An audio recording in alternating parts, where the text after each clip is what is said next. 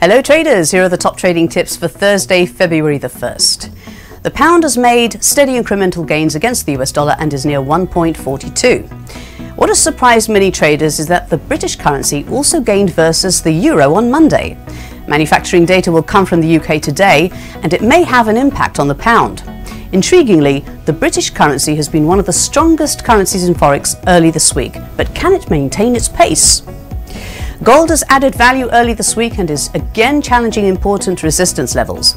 After facing a push backwards before going into the weekend, traders have been able to stage a strong reversal.